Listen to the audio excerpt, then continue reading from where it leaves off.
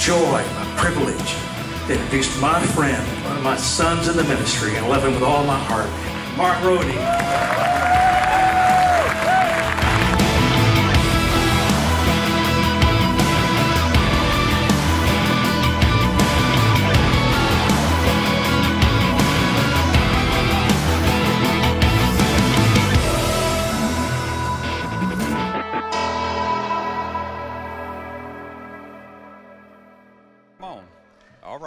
Hey, God is good, amen. That last part's really embarrassing because I get that ugly face cry going. That's my spiritual dad, Dr. Fred. How many of y'all have been blessed by the TV ministry for decades, from the first Bossier days? Man, he's a blessing, man. And for him to take a chance on me over 13 years ago, because I'm just for real like a nobody, trying to tell everybody. That's how we talk in the hood, y'all. Everybody. Y'all gonna have to track with me. All about somebody that saved my soul, amen.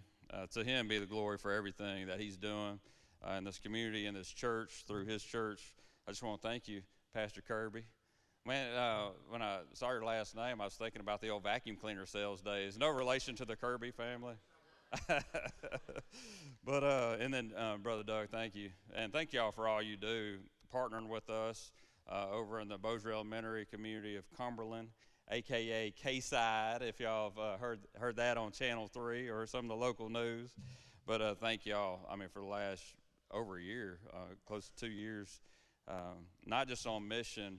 Like you sent me a report, a praise report from, had over 100 go to Mission Arlington. That's one of the first mission trips, both of my kids who are now 25 and 21, but it changed their life. And I'm sure it changed your lives that went there. Been to France, been to New Orleans, about to go to Mexico, and now Prague. I need to get on that one.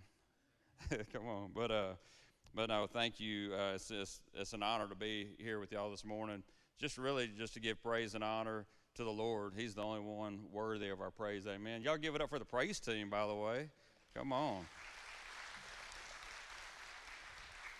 Hey, if this is your first time at Eastwood, or maybe your first time in a long time, you're not here by accident. We don't believe there's any such thing as coincidences or accidents. But our prayer this morning is that we'll just continue fanning the flame that the Lord's already started, in the heart and lives of members and the family here at Eastwood, to just stay on mission and live a life. It truly, you opened it up perfectly. In fact, I was nudging my wife. I was like, come on, when you were sharing, that was the message I was going to bring out of. So we're going to skip that. Why repeat? You already brought it. Let's go.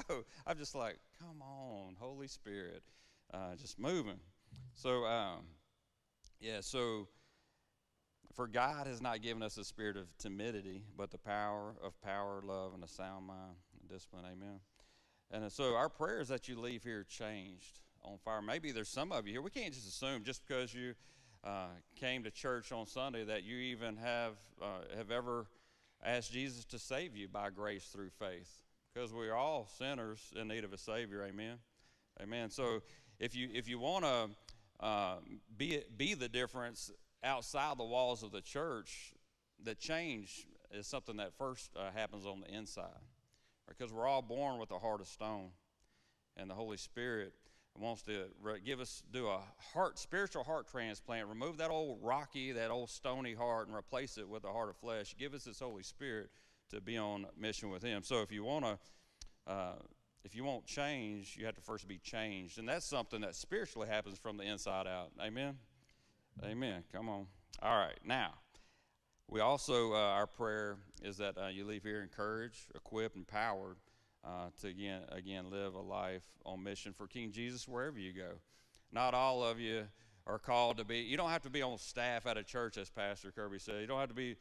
We're all called to be ambassadors and on mission for the Lord. And my prayer, I share this scripture a lot. It's in 1 Corinthians 2. You don't have to turn there, but it's really the heart behind my prayer, that what happens today. In the first 5 verses of 1 Corinthians chapter 2, it says, "And when I came to you, brothers and sisters, I did not come with superiority of speech or of wisdom, proclaiming to you the testimony of God. For I determined to know nothing among you except Jesus Christ and him crucified.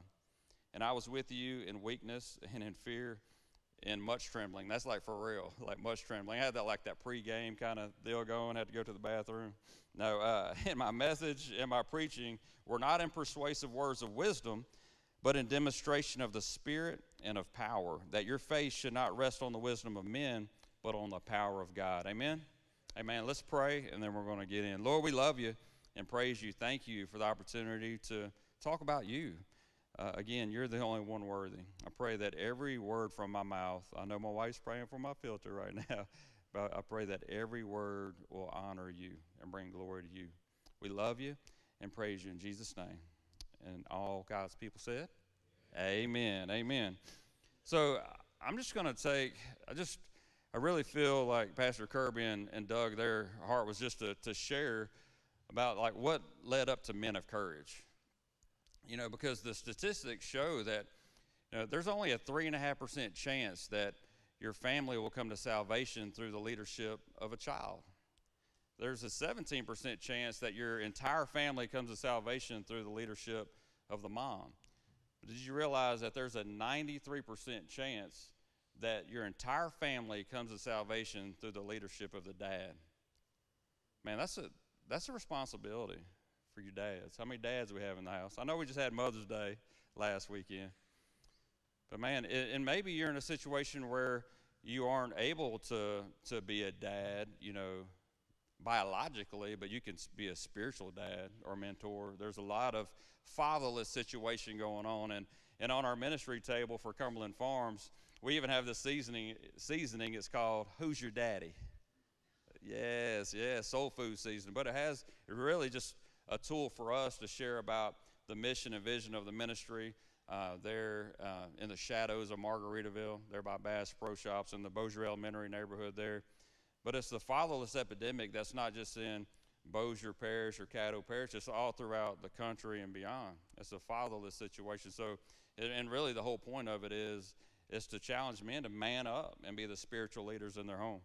And so many, so with my personal family, we just celebrated 25 years last fall, and we have two that are, my son, he graduated from Tech 2 years ago, doing commercial real estate in Dallas, and my daughter's a senior at Tech in nursing school. Like, we are living the dream right now. No grandkids, neither one of them are married, so we're living the empty nest, living the dream right now. So, but I mess with people all the time and just say that, if Carrie ever leaves me, I'm going with her.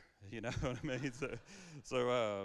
But yeah, that's my Wonder Woman right there.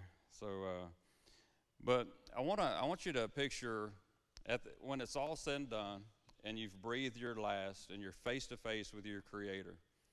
There's going to be imagine this super clear screen the size of this back wall. And it's going to play a DVD of your life. From the moment you were conceived to the moment you breathe your last. The Bible says that we're going to have to give an account for every idle word that comes out of our mouth. That's kind of scary, isn't it?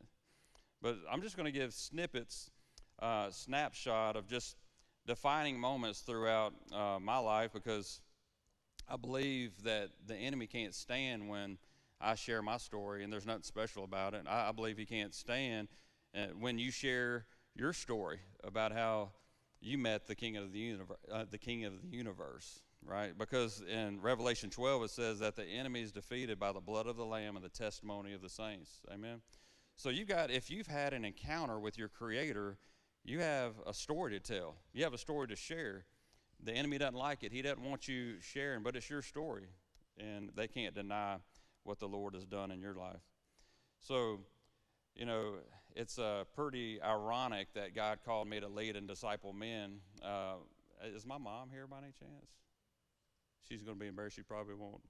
She doesn't like when I, hey, she may not be here. She says she's going, hey, Mama, hey. Oh, she's so embarrassed. Y'all don't turn around and look. But she's the real hero, She raised 3 of us by herself.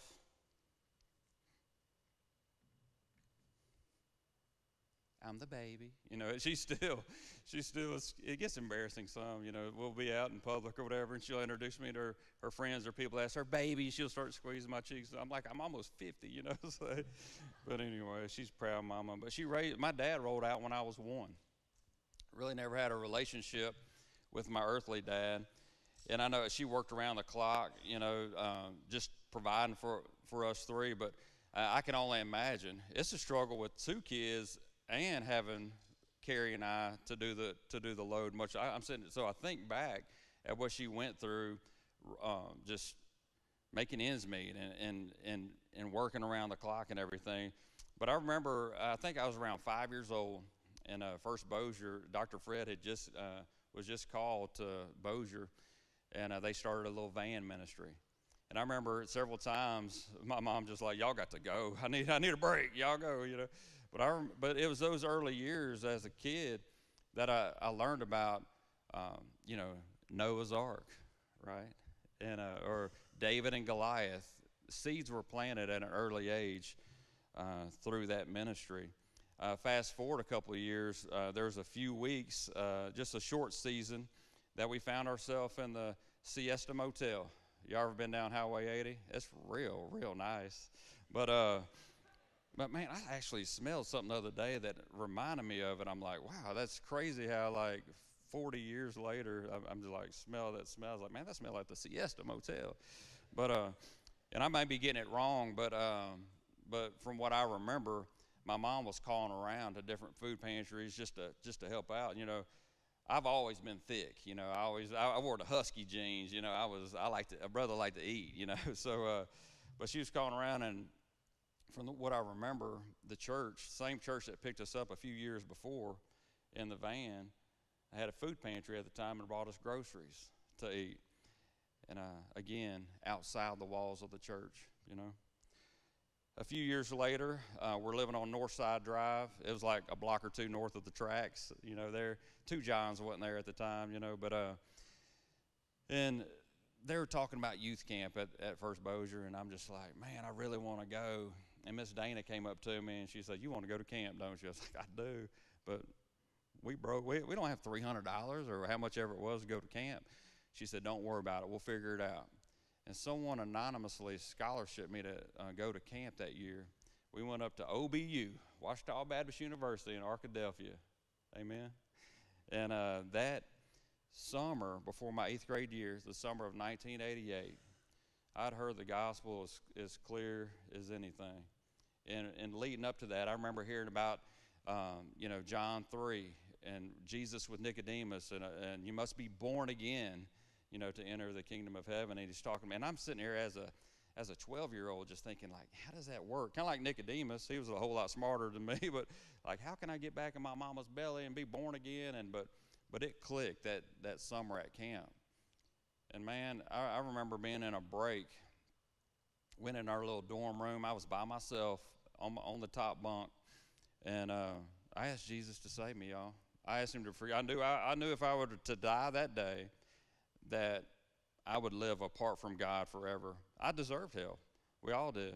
And I don't even remember the prayer. It was just a simple prayer of like, Lord, I'm a sinner, and I need you to save me. I'm going to tell y'all that day in that dorm room in Arkadelphia, Arkansas, Jesus saved me that day, y'all. Come on. To him be the glory. Come on.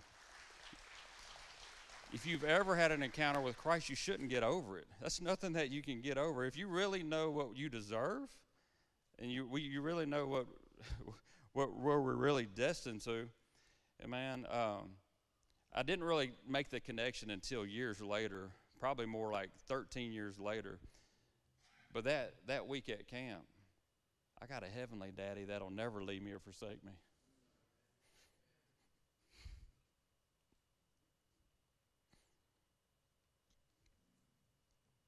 Comes that ugly face cry again. Lord help. Oh man. But God is so good, and I wanted to share those times because it was the church. In each instance, the church was outside the walls, being the church. Whether it's, and I don't know if y'all have an old van or something that, and I'm not saying that hey, every church needs to have a van ministry or a food pantry or sponsor somebody to go to camp. But I'm telling you, if God's telling you to meet a need or get out of your comfort zone, say yes. Be obedient to God, because I know it changed my life. Amen. Amen. Fast forward a couple of years, about 4 years later, it's the summer before my senior year, and I just so happened to be working for an apartment complex that I lived at, Parkland Villa Apartments. You remember that, Cindy Lou, on Shed Road? I'm working that part. We get a call from my ex-stepmom saying that my dad had died. My grandpa had died. And I'm like, dang, Paw, like what the heck? I'd seen him a handful of times growing up, and he was so awesome. If y'all, for you old timers, y'all remember Walker and Rodie music store downtown? He was the Rodie in that. And but man, he was awesome. And found out that my dad had him addicted to prescription drugs and different things. They got in an argument. My dad left him wherever they were over in East Texas, Marshall, Jefferson area. Left him, came back 3 days later to find him dead. Bro, I was working out for football, thought I was real bad, and I'm just like, I don't know where my dad is, or I don't know where he's at, but I'm gonna rip his head off when I see him, A month or so later, we're in the apartments at Parkland Villa. We're going apartment, house by house, changing air condition filters. And I told the dude I was working with, I'm like, man, that's my dad right there. What, of all places, how in the world did he end up back in Bossier and living in the apartment complex, not only that we lived in, but that I was working at part-time for the summer. Now, I was part-time. I was so part-time, I had this maintenance shirt that said Mike on it, My name's Mark, it's like, it wasn't my shirt. It barely fit. I don't even know if I had it buttoned. It was like, but I looked at him, I was like, man, he was then, 30 plus years ago, he was my age now, but he looked like he was 80-something. He could barely stand up, and he was smoking, and he was just like, but I knew it was him, and I went up to him. I was like, trying to bow up on him, and I was like, hey, how's it going? Good day. And he was just, yeah, good day, nice day, isn't it beautiful day? And yeah, I was like, you don't know who I am, do you? And he looked at my shirt, and I'm like, I'm not Mike, this isn't my shirt. I said, I'm your son, I'm Mark. And I think I saw something wet kind of go down his pants leg, and he was like, what in the world? He said, well, son, how are you? I said, doing good, just working house pawpaw. And I called him out on it. I act like I didn't know, and he was just like, well, he passed away. I was like, you weren't going to tell us? And we had this little confrontation here, and man, I wasn't in my word back then, y'all. And I was, so I could have easily just choke slammed this fragile guy, that I didn't refer to as my dad, But it was just crazy. We went to lunch, came back, and the lady at the office said, Mark, Mr. Rodie in apartment such and such said he doesn't want you back in his apartment, that you claim to be his son, but you're not. I'm like, whoa, okay, that's how it's going to be. And I remember just a couple of times over the next few years having dreams about just laying into him, And we get married. I met Carrie. We get married, in our early 20s. And shortly after that, he passed away. And but I had some guys, man. The Lord had moved me for 10 years over to West Monroe area, West Monroe. And I had no hobbies. It was work. When you grow up poor, you work. And we were working. We're chasing that dream, chasing that dollar. Fancy cars, fancy houses, just trying to build it up. Everything was out of order. It was work, family, work, and God. God was like nowhere. I don't even know if he was in the top. We'd go to church and things like that, but I had some guys that I started attending a Thursday night men's group with that they were like, hey man, we're going to take a road trip in a couple of weeks. We're going to go to Nashville, Tennessee. I'm like, dang. And Carrie was like, just go. I'm tired. You need to go. And and it was just one night away, and we went to like a CenturyLink Center, a Brookshire's Arena Center type arena where the NHL team in Nashville plays, and it was a Promise Keepers event. And man, I'm telling you, we were up in the nosebleeds, and that night changed my life, y'all. It was 13 years prior, I'd asked Jesus to save me, and that was the defining moment unto salvation. But I really didn't fully understand or comprehend a relationship. You know, because how could I have a relationship with this Heavenly Father that I can't see when I didn't have one with my earthly dad that I could see, you know? And but the Holy Spirit spoke to me that night, and I just had this prompting where everybody had a note card, and the guy, it was Michael W. Smith leading worship, and Joe White was doing the message, and this crazy dude builds this 14x7 cross, and man, we were up in the nosebleeds. The altar was so full, we didn't even make it down the stairwell past the concession stand, because 15,000 men were doing business with God that day. And but before I moved out of my seat, which y'all are going to have the opportunity to do here in a little bit, man, my card was blank. I was good. Dude, I'm at our Promise Keepers. We've been giving to the church financially a little bit. We're there every time the doors are open, just about. But it was, he said, what is standing in the way of you having a closer relationship with God? And my card was blank, and the guy that was leading our men's Bible study, he had I didn't see what he wrote, but had written, but I knew he had some stuff on there, and he was like, you ready to go nail this to the cross? And I'm like, man, I just had this, the very first thing off my pen was pride and alcohol, and all these things started coming off, and I'm just like, let's go, you know. But that weekend changed my life, y'all. My dad passed away. I don't think I went to the funeral. I was bitter. A few years later, I was at another men's event, and the guy said, even if someone that you need to forgive is dead, you need to forgive them. I'm like, are you talking to me? He's like, I have forgiven him. I forgave him from my mouth, but not truly from my heart, you know. And I'm telling y'all, that weekend, I forgave my dad from my heart, and I don't know where he is, where his soul is right now. I pray I'll see him again in heaven. That's between him and the Lord.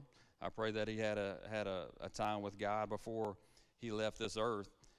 But man, I'm telling y'all, it was like 1,000-pound weight. It was lifted off my chest when I forgave him. You know, in Colossians it says, just as Christ forgave you, you must also forgive. This isn't something that we aspire to. It's an expectation to forgive. So so maybe that's for someone here. If it's a neighbor, coworker, family member, maybe it's somebody that's dead, that's not even alive, that you haven't forgiven. Maybe that testimony is for you. Amen.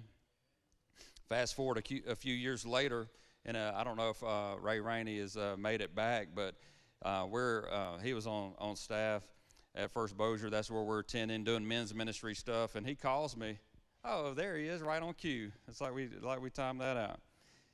Man, he called me up. I'm getting ready to go with Dr. Fred's son-in-law and his dad and another dude to an LSU Mississippi State game, and I get a call from this guy, Ray Rainey, and he's like, do you feel like God's calling you to the ministry? And I'm like, kind of? I mean, I've always, not always, for the previous 10 years, Pastor, had felt that if you have Jesus living in you, we're all called to ministry, you know.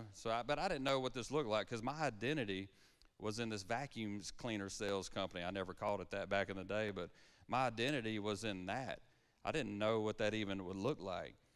And he said, I thought so. I'm going to put your name in the hat, you know, or your name in. I feel like we need a men's pastor here at First Bossier in 2011. I'm going to talk to Dr. Fred about you being our men's pastor. And I'm like, uh-oh, it's getting real now. And we go to church the next day, and we're at lunch at Shane's, and Carrie drops her fork like, I didn't sign up for all that. You know, like, what in the world? For somebody like me, unqualified to do something like this. But, you know, God doesn't call the qualified. He qualifies the call. So is he calling you? What is he calling you to that you're running from right now? So on October 10th, 2010, Dr. Fred is preaching on John 10:10. The thief come only to steal, kill, and what? Destroy. But Jesus said, I came that you may have life and have it more abundantly. And so we had decided before then, because Ray for a couple of months was walking me through, and I'm like, I don't even know what to do. And he's like, and so many pastors and those that I was talking to said, is Carrie on board with this? Because y'all are a team. Y'all going to do this together. It's like, we're ministering to men. Like, what? No, Mama needs to be on board too.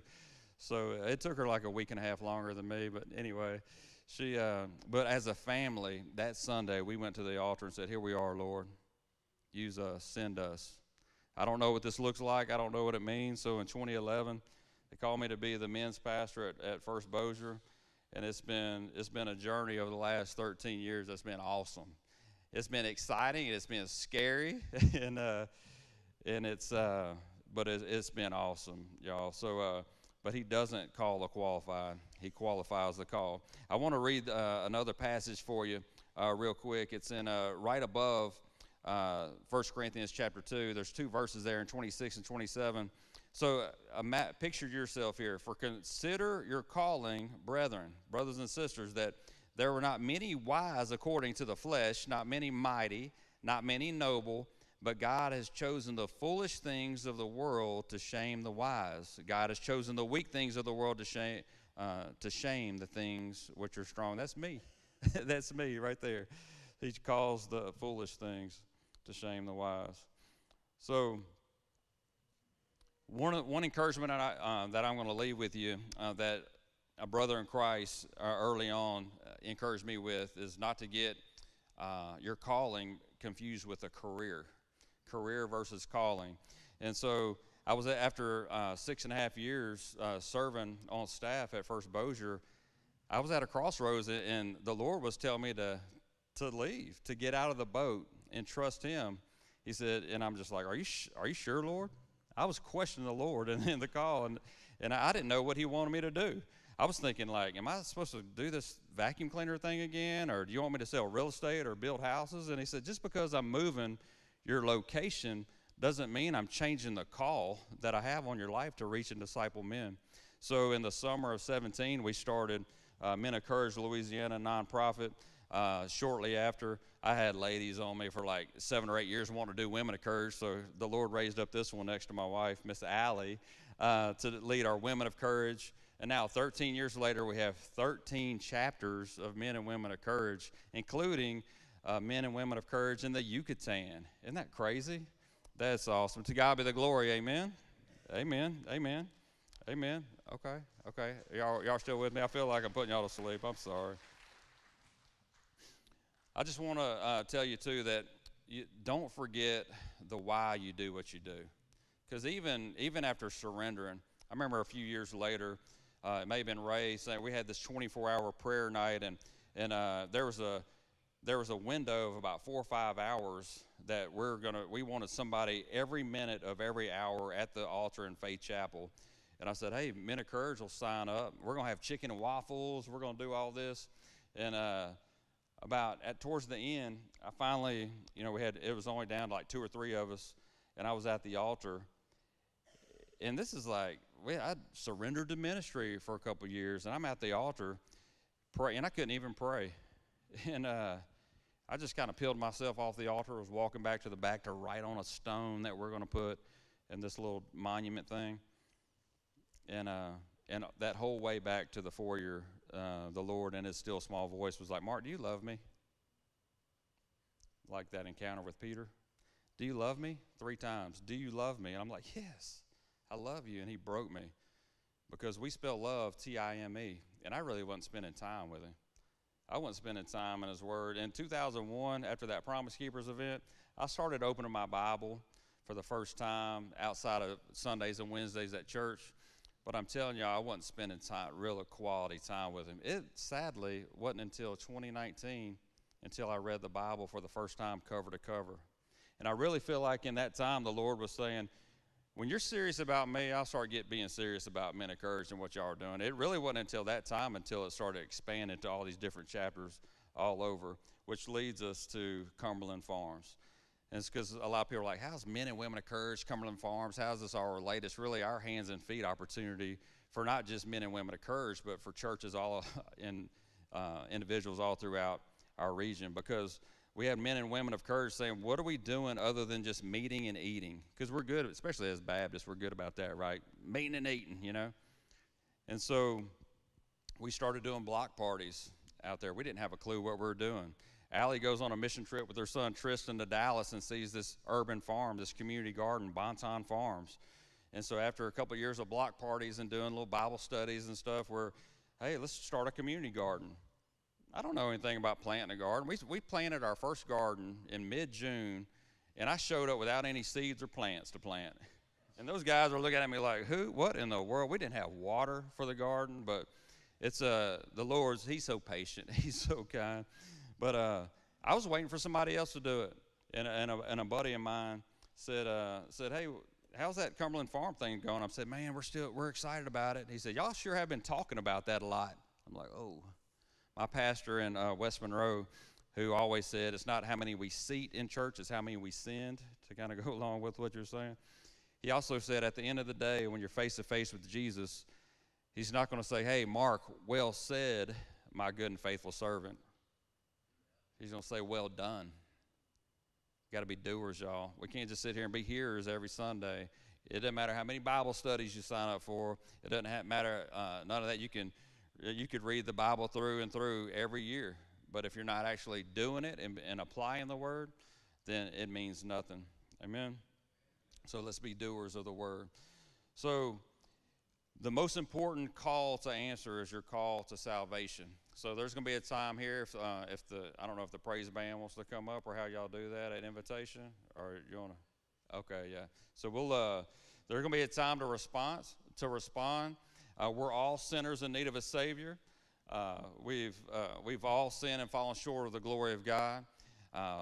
The wages, what we earn for that sin, is death, eternal separation, sinful man from holy God. While we were still sinners, Christ died on the cross for our sin. And so he made the cross as a bridge for sinful man to have a relationship with holy God. So if you look at the DVD of your life, if the creator of the universe isn't able to hit the pause button on that moment where you've asked Jesus to be Lord of your life, then do business today. Amen. I'm going to pray, and then we'll close out. Lord, we love you and praise you. Thank you so much for your word. Father, thank you for the opportunity to share about how awesome you are. Again, the only one worthy of our praise. And so I pray, Lord, that those that need to do business with you won't be ashamed of the gospel, that they'll come forward. If just one turns to you, the heavens rejoice. And so will we. We love you and thank you. In Jesus' name, amen.